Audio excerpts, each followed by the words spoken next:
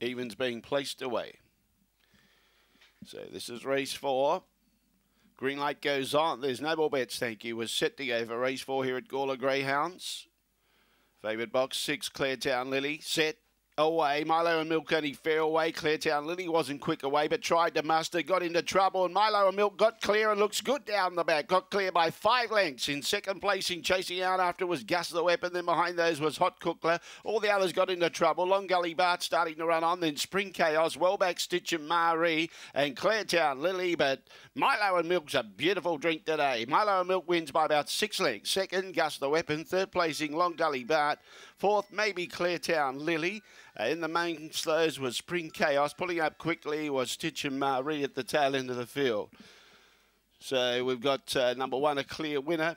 Good run, 23.17. 23.17 was the time. It's 187. 187, the judges' numbers. And number 4,